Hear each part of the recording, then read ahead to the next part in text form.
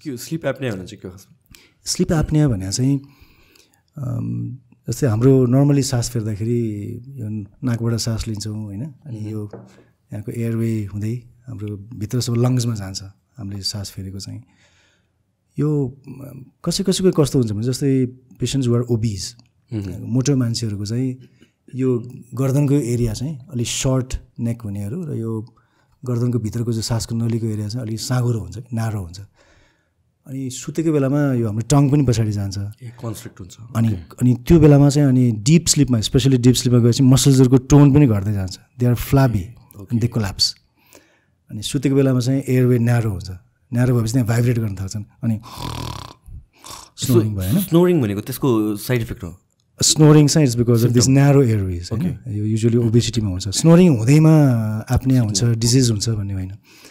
तर कसैलाई चाहिँ कस्तो हुन्छ भने यो स्नोरिङ गर्दा गर्दै अनि जस्तै दे स्टार्ट विथ स्नोरिङ होइन, अनि सास स्नोर गर्दै गर्दै गयो अनि एउटा क्रिटिकल स्टेज पुगेपछि डिप स्लिपमा पुगेपछि अनि यो पुरै पुरै बन्द हुन्छ एयरवेज, अनि खास फेरि अनि स्टप, अनि 10, 15, 20 सेकेन्ड 30 सिभियर हुनेहरूलाई त्यो 45, 50, 1 मिनटसम्म कम्प्लिट ब्लकेज, सासको नली पुरै बन्द हुन्छ।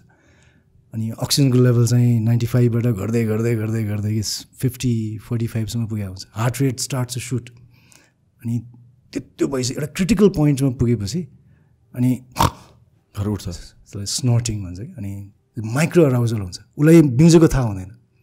तर त्यति बिउजिँदाखेरि के हुन्छ भने यो एयरवे फेरि ओपन हुन्छ अलिकति, अनि फेरि अक्सिजन लेभल फेरि बढ्दै जान्छ, हार्ट रेट फेरि घट्दै जान्छ। तर त्यसको प्रब्लम के भयो भने त्यो एकछिनपछि फेरि स्नोर गऱ्यो, फेरि एप्नियामा गयो। त्यो सास रोकिने प्रोसेसलाई हामीले एप्निया भन्छौँ कि स्लिप एप्निया भन्छौँ।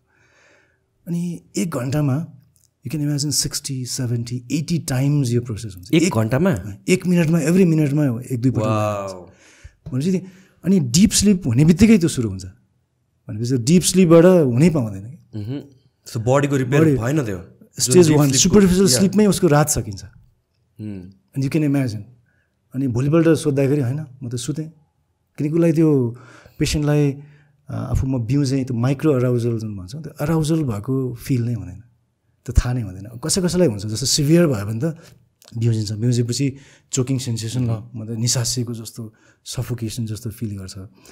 तर majority of time 90% of the sleep एप्नियाज पेसेन्टलाई थाहा हुँदैन। म कहाँ जुन स्लिप डिसअर्डर हुने, स्लिप एप्निया, स्नोरिङ हुने पेसेन्ट्सहरूलाई चाहिँ स्पाउजले लिएर आउनुहुन्छ कि, सँगै सुत्ने साथीहरूले, स्पाउसले।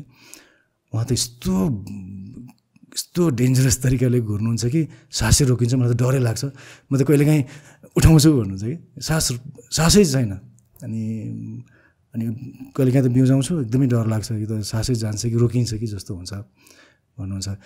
तर यसको साँच्चै नै उहाँहरूले भने जस्तै यो जुन बेलामा सास स्टप हुन्छ, अक्सिजन लेभल ड्रप हुन्छ, त्यो बेलामा एकदमै बडीको क्याटेकोलमा adrenaline, you can imagine. Sleep भनेको त इट्स अ रेस्टोरेटिभ, पुरै शरीरको फङ्सन, मेटाबोलिक रेट सबै मिनिमल लेभलमा हुन्छ नि।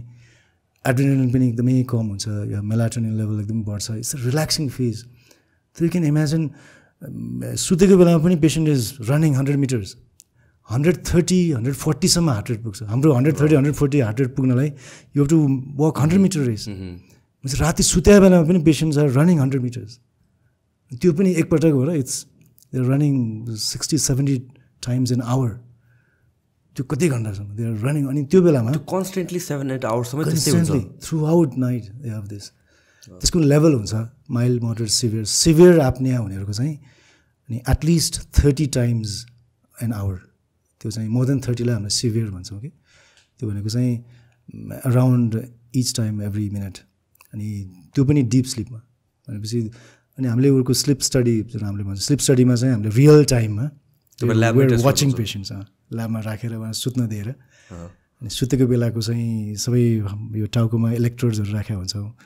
त्यस्तो यहाँ नेपालमा पनि छ, मसलमा इलेक्ट्रोड्सहरू राखेका हुन्छ, अनि चेस्टमा बेल्ट्सहरू हुन्छ चेस्ट मुभमेन्ट्सहरू हेर्नलाई कि। अनि हार्टमा त्यो अक्सिजन लेभल, अनि त्यसपछि हार्ट रेट, इसिजी, अनि यी सबै चिजहरू हामीले हेर्छौँ कि। अनि त्यो बेलामा देखिन्छ। अनि हामीले त्यो रियल टाइममा हेर्दाखेरि हो यो मान्छे कसरी सुत्यो, how is is getting sleep. अनि त्यो डिफ्रेन्ट स्टेजेस अफ स्लिप हुन्छ नि 1 2 3 रेम अनि सुपरफिसियल स्टेजमै रात सकिन्छ अनि त्यसको इफेक्ट चाहिँ हामीले त बप्पी लाहिरीको कुराहरू सुन्यौँ होला होइन अनि यो एक्युट कन्सिक्वेन्स भनेको चाहिँ सडन हार्ट एट्याक भनौँ न यो अक्सिजन लेभल 50 मा पुगेपछि हार्ट रेट 140 मा पुगेपछि अनि त्यो पनि ओबेसिटी हुन्छ यस्तो पेसेन्ट्सहरू धेरै जसोमा चाहिँ अन्डरलाइङ हार्ट डिजिज हुन्छ डायबिटिज हुन्छ ब्लड प्रेसर्सहरू भइरहेको हुन्छ कोलेस्ट्रोल लेभल्सहरू हाई हुन्छ they are under certain medications अनि त्यस्तो बेलामा हार्ट चाहिँ राति कुद्ने अनि अक्सिजन लेभल ड्रप हुने भयो भने चाहिँ इन्स्टेन्ट हार्ट एट्याकको रिस्क यसको हार्ट एट्याकको रिस्क चाहिँ यस्तो स्लिप एप्निया हुने इन्डिभिजुअल्सहरूमा 420 टाइम्स बढी हुन्छ 20% भनेको almost 4 times increase risk of यो हार्ट एट्याक अनि they have increase risk of uncontrolled blood pressure cholesterol यो स्लिप एप्निया हुनेहरूलाई चाहिँ हामीले ट्रिट गऱ्यो भने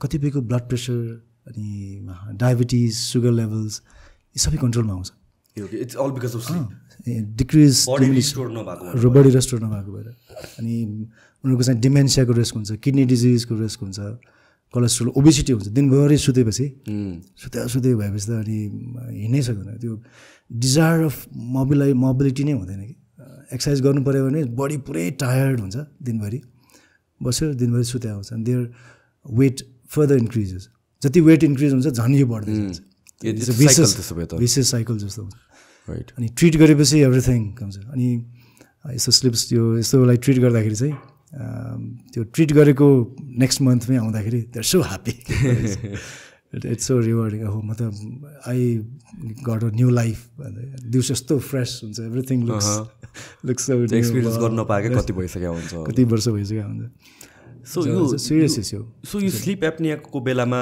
जुन तपाईँले भन्नु भयो नि this patients have like 420% of added heart risk यो इज इट त्यो स्लिप एप्नियामा जुन चोक भयो भनेर भन्छ त्यही बेला नै डेथ पनि हुन्छ त्यही बेलामै हुनसक्छ इन्स्टेन्ट इन्फार्क्सन मायोकार्डियल इन्फार्क्सन चाहिँ यो instant heart attack instant stroke होइन त्यो बेलामा ब्लड प्रेसर कति बढ्छ होला इट्स लाइक 100 मिटर रेस जस्तै हो adrenaline pumps up, heart rate goes up.